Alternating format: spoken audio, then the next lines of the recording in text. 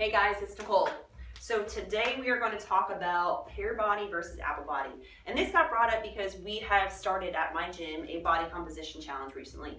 And I'm helping people, or guiding them rather, towards eating correctly based on their body type. So talking about the two main body types here as far as pear body and apple body, that's an indication of where you naturally store fat or excess fat, okay? So the pear body people tend to have bigger hips, bigger butt, bigger legs, all right? They tend to store most of their excess body fat or body fat in general below the abdomen, below the waist. Apple body people, those people tend to have smaller and skinnier legs. When they have excess body fat, they tend to get that tire, okay? They tend to get that beer belly, all right, the beer gut. So what do those different fat storages mean and what are they called, right?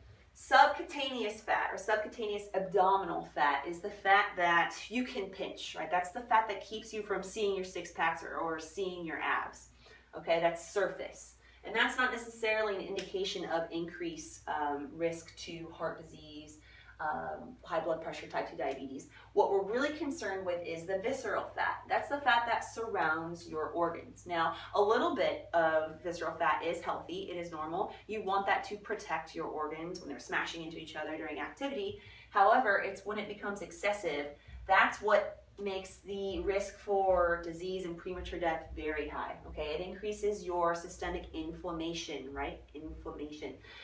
It increases your risk for high blood pressure. It increases your risk for cardiovascular disease and type 2 diabetes.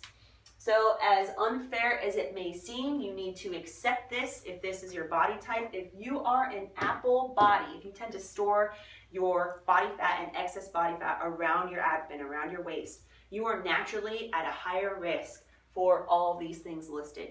Even though you may have the same BMI or the same body fat levels as a pear body, you store the fat in a more dangerous area. It simply means you're at a higher risk for blood pressure, type 2 diabetes, cardiovascular disease, and premature death. You just have to accept it. So your margin of error is a lot smaller. So managing your body fat and your body composition is going to be a lot more important than the pear body. Okay, now it's always important to have healthy body composition levels, but again, it just means you're even at a bigger risk as an apple body because of that visceral fat around the organs. Okay, so BMI, I mentioned that earlier. Now BMI is simply factoring your height and your weight. Okay, it doesn't tell the whole story. It can give you an indication of whether you should consider losing weight or where you are as far as healthy levels of body composition, but it doesn't tell the whole story. Two reasons why. One, it doesn't distinguish between body fat and muscle mass. So I could, and I do have a higher BMI because I'm simply a larger person. All right, I'm tall, I weigh a lot, I'm dense, but my body fat levels are actually low. I have a lot of lean mass on my body. So just factoring in BMI as an indication of my health is not very accurate. It doesn't tell the whole story, okay? Also, BMI doesn't account for fat distribution. That's what we're talking about today. Do you distribute fat more around your hips, your butt, your legs, or do you distribute more around the abdomen, the visceral fat? Again, that'll indicate a bigger risk for all these scary diseases on the right.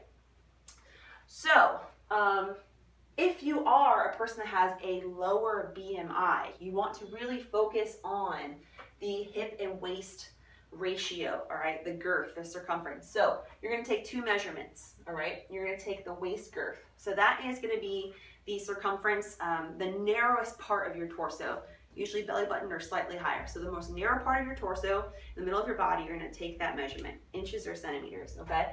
And then the hip girth, the largest part of your hips, including your butt, you're going to take that in either inches or centimeters. Make sure you use the right ones. So if you're a person that has a lower BMI, but your waist is bigger than your hips, that would be an indication of that apple body again. That means you are at a much higher risk for someone who has a higher BMI with smaller waist circumference compared to their hips, right? That would mean they have more of a pear body. So that scenario is what we typically see or refer to as skinny fat, right? Smaller people that have a lower BMI. Again, BMI only meaning they're factoring in height and weight, they're smaller in stature, but they tend to have a lot less muscle mass. So most of their weight or more of their weight comes from body fat. Where do they store the body fat? Visceral, okay, around the organs. So I will list some ratios for you to focus on based on where you are in the BMI chart, and then what to focus on, if you should focus more on the waist and hip girth versus if you should not worry about your BMI based on how much muscle mass you have. So yeah, I just want to go over this with you guys. It's really important to pay attention to where you store your fat. That's a big indicator of your health risks. Please let me know if you guys have any questions or comments. Fire away in the comment section, or feel free to email me. You can also submit any questions you may have or things you want me to create content on my website. That is thebarbellbombshell.com. See you guys later. Thank you.